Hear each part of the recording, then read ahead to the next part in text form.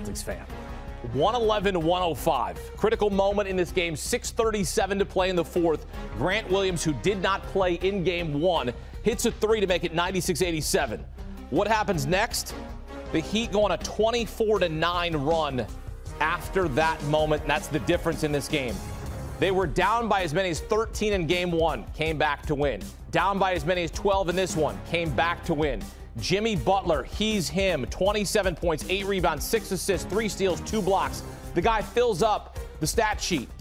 Then how about Caleb Martin coming off the bench? 25 points.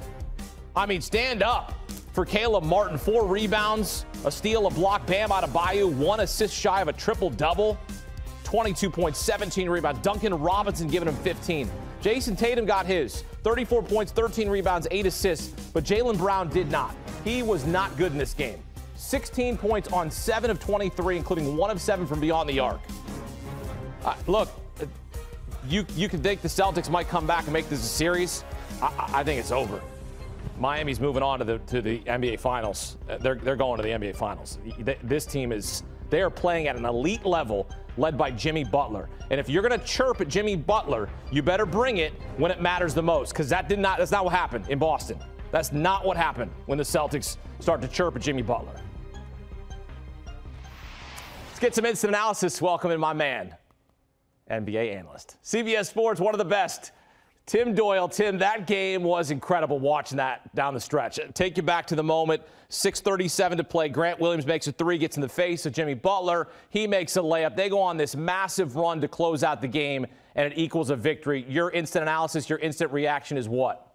Wow, wow, wow. You know, we saw it in game number one where it was a dominant third quarter, a 46-point third quarter for the Miami Heat, and you just thought to yourself, game two, can't happen again.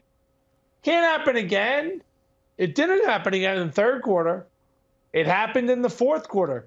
36-22 in the fourth quarter. An utter domination. It's interesting that Grant Williams was talking smack to the wrong guy, because then he got matched up with Jimmy Butler. And you knew it. I knew it, Akeem. The American people knew it. Grant Williams had no chance of stopping Jimmy Butler, but it wasn't just him. He got help. Great performances off the bench. Caleb Martin, 25 big points. Duncan Robinson made some big shots. And who's Gabe Vincent? I'll tell you who Gabe Vincent is. Made his free throws, made an enormous jump shot in this game. Boston not once, but twice had double-digit leads at home first 2 games and threw up all over themselves. I am incredibly impressed by this Miami team. They don't have Tyler Hero. Lost him in game one against the Bucks to a broken hand. Perhaps they'll get him back for the NBA Finals, which now they're 2 wins away from getting there. When you see what Jimmy Butler does in the playoffs, this guy just does everything, right? I mean, look at the stats. Look at his stat line. Steals, assists, rebounds. Obviously, he's scoring the basketball, blocks. He's taking charges late in the game. I mean, this is a guy you want on your ball club, and he continues to play at elite level. What are you seeing from Jimmy Butler right now?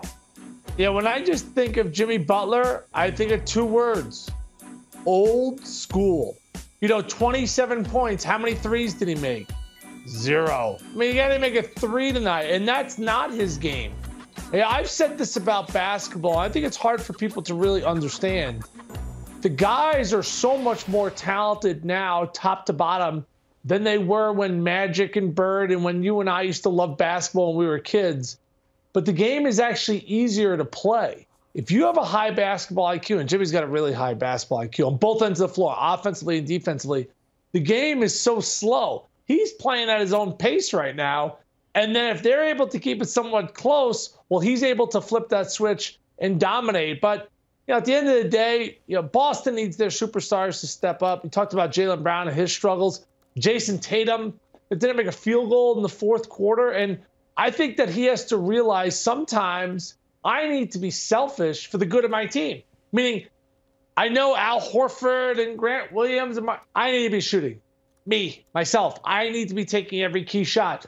He shot kind of a fast 3 and got fouled. He went to the free throw line. Like, he needs to keep that aggressiveness that he had in periods 1 through 3, and then he just did not have in the fourth quarter. But, Hakeem, I remember drinking tequila with Jimmy Butler when he was on the Bulls. He averaged 2 points a game his first year in the NBA. He wasn't a guy that left early. junior college to Marquette, paid his dues, earned it, like you did, Akeem, in those small markets that no one, remember you were chasing those squirrels up and down the tree? That's what Jimmy Butler did. He earned it the hard way. Yeah, Tobias Harris over me? I'm going to keep saying that. Tobias Harris over me? Like, and you're right, he got help. Like Gabe Vincent, undrafted. Duncan Robinson, undrafted. Caleb Martin, undrafted. This team, coached by Eric Spoelstra, and look, I know he's won titles, but you could argue that this is one of his greatest coaching jobs we've seen. I mean, yeah, he won titles with LeBron James. Right, in his that's my point. Gosh, it's like, no, I mean, this is clearly his best coaching job.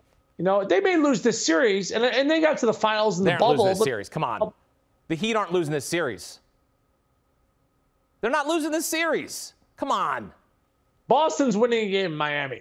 All right, fair. So now to Boston. So this thing's going to go 6 or 7. This thing's not wrapping up in 5 games. There's no way. I mean, Boston had double-digit leads. They just can't figure out a way. I mean, tonight, they go 10 of 35 from 3, can't make a shot. Jaylen Brown doesn't step up. No, but the Heat have been disrespected. No other way to say it. Check out the backboards there. Double-digit offensive rebounds for the Miami Heat. And Bam Adebayo had a massive offensive rebound and a huge putback in this game. It's just been a wild game of swings, and you almost felt, Akeem, like the pressure got to Boston. Tatum put his head down, just charged over Jimmy Butler. Like, they started reverting back to like what you do in squirt ball or peewee ball. Like, just put your head down and run over people. Like, dude, you're in the NBA, you can't do that. Like, pull up and shoot a jump shot, sidestep, Euro step. I thought Boston really folded under the pressure. In Miami, they have done this all playoffs long. Go back to the Bucks series. Check out the games they won in those games. Down 15, down 13. They have just figured out a way. And Akeem, at the end of the day, to think this is an 8 seed, that is mind blown. Yeah, they're just not your typical 8 seed. That's the thing. Even the Heat, when you ask them, they don't care about the 8 seed stuff. I get it, but it's this is a typical 8 seed in the NBA playoffs. When you look at this Celtics team, and Joe Mazzulla is in his first year as a head coach, so clearly being out-coached in these first 2 games. Jason Tatum, though, is your guy. He scores a record 51 to close out the 76ers. And then, as you mentioned, Game 1, 0 field goals made in the fourth quarter. Game 2, 0 field goals made in the fourth quarter. Is this fatigue? What is this? Is Miami doing so much to disrupt him? Or is this perhaps the lazy analysis I'm giving? It's fatigue. He's tired. But everybody's tired. This is the NBA play. This is the Eastern Conference Finals. Yeah, I think that other people got to help Jason Tatum out. He didn't have one other guy that scored more than 16 points, and that was Jaylen Brown, who got 16 points on 23 shots. We'll talk all we want about Jimmy Butler, but Bam Adebayo had 22 points, 17 rebounds. Caleb Martin stepped up. Who led Boston in assists? Who is getting Jason Tatum the basketball? Jason Tatum led him in assists with 8. So clearly he's just not getting enough help. Does this fall on him? Well, when you lose at home and you're the superstar, people are going to point at you. But yes, he needs to be better in the fourth quarter. He needs to be more aggressive. He needs to get the ball. But he can't pass to himself. Miami went zone. He slithered in the lane, gave it off. They got a dunk.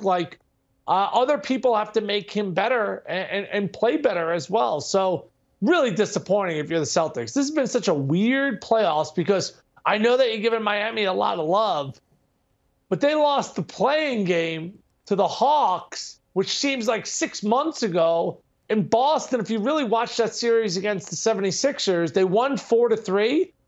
I thought they won 6 out of the 7 games, but instead it went to game 7. And frankly, they had to lay it all on the line in game 6 just to be fortunate to walk away with it. So it's been a weird, wacky playoffs. And if you're the Denver Nuggets right now with a 2-0 lead in the Western Conference, the Joker, Michael Malone, they got to be sitting really chilly because everybody, including myself, thought the Celtics were a shoo-in. Going into the series, Akeem, they were minus 500 and now find themselves in a 2-0 hole. Well, you know what Denver and Miami have in common, right? They've not lost a game at home.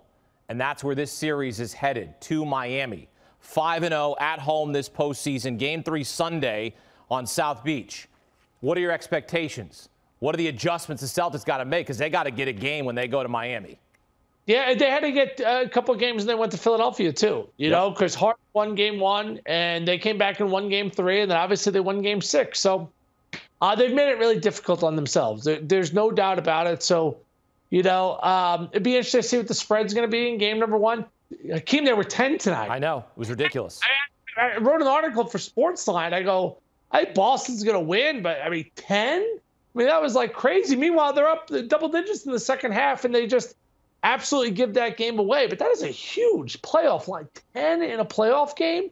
I think they'll be favored again. I think they'll be 2.5 on the road. So you think it's over? I think Boston still is the better team, the more balanced team. If you want to jump in live right now, you're never going to get better series odds, and they have to go out there and win game number 3, because if they fall behind 3-0, well, this series is over, and the NBA is going to be crying. You know what the NBA wants, Akeem? They want Lakers Celtics. Yes, they do. Yes. You know what they don't want? They don't want Heat Nuggets. No. And usually the NBA gets what it wants.